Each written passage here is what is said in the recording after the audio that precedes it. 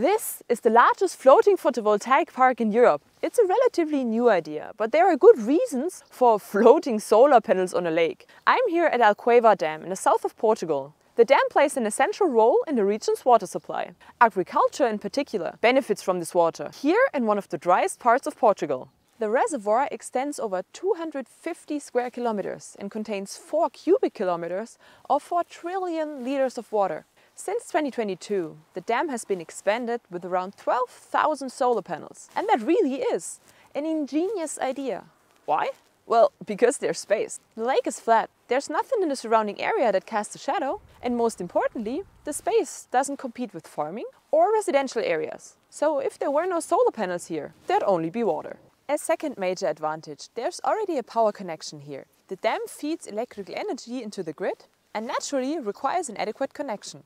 This is not the case everywhere, and usually these cables have to be laid when solar panels are installed in an open area. Everything's already in place here. In addition, there's an exciting symbiosis between the dam and the solar panels. The efficiency of a solar panel decreases with increasing temperature. The reason for this is the shrinking band gap in the silicon.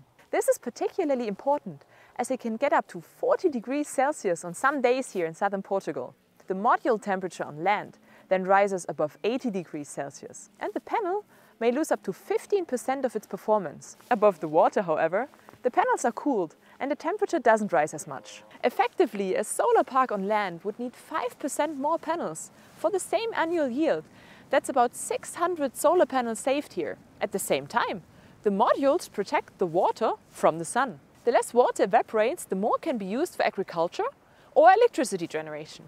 If you look at this small island on the massive reservoir, the power generation seems like a metaphorical drop in the ocean. However, the energy fed into the grid is nothing to sneeze at. The solar modules only generate 1% or 100th of the dam's energy output, but they also only take up a 10,000th of the surface area. To put it in another way, if only 1% of the reservoir, so 2.5 of the 250 square kilometers, were covered with solar, the annual yield from solar and the dam would be the same. There are already plans to increase the solar area, as the combination of solar and hydropower has proved successful here.